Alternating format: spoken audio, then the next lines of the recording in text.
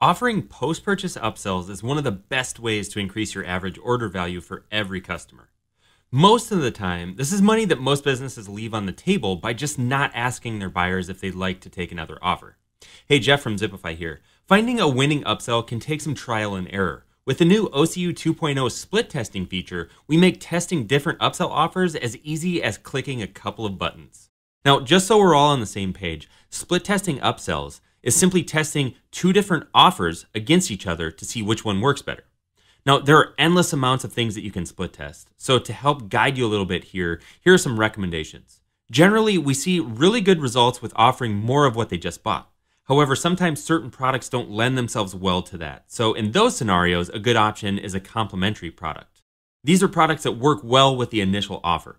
For example, if you're selling paint, a complementary upsell would be paintbrushes. Finally, if you're not sure what to use for an upsell, you can always use your best-selling product to get started. Whatever you decide to use as your upsell is fine. You just need to test it to see how well it works. So let's try more of what they just bought as your upsell. In this case, they just bought a onesie for their baby. So what if we offered them more onesies at a discount? Let's set up a split test to see if offering one more or two more works better. For the first upsell, we'll select one more.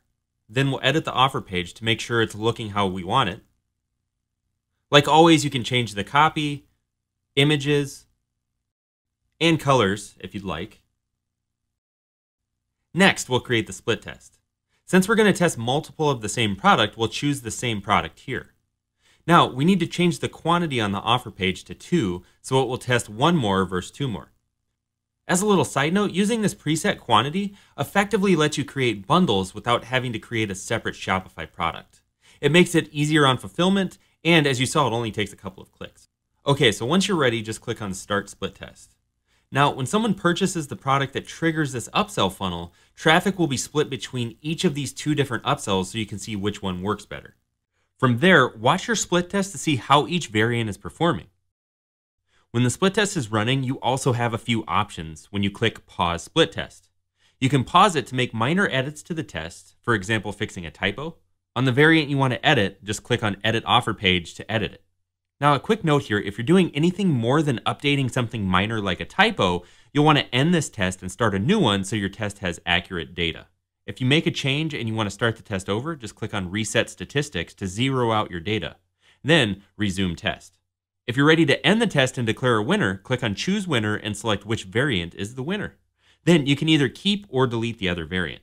This is just one of the many different things that you can test in the new OCU 2.0. We recommend split testing each step of your funnel with different kinds of offers to make sure that each is working as good as it can be.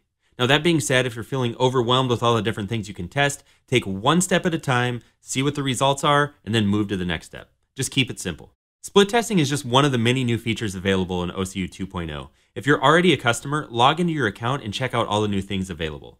If you're not a customer and you'd like to offer post-purchase upsells, make sure to visit zipify.com/one-click upsell today. I'm Jeff Winberg, and thanks for watching.